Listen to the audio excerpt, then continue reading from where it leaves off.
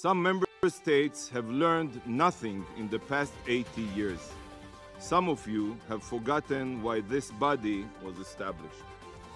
So I will remind you, from this day on, each time you look at me, you will remember what staying silent in the face of evil means. Just like my grandparents and the grandparents of millions of Jews, from now on, my team and I will wear yellow stars.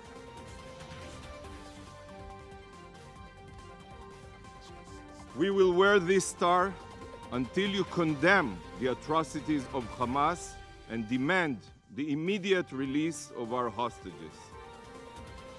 We walk with a yellow star as a symbol of pride, a reminder that we swore to fight back, to defend ourselves. Never again is now. They want to depopulate the Gaza Strip completely from the entire population and throw them in the lap of Egypt in the Sinai Desert. No one should justify our killing or find reasons to give more time to the killer.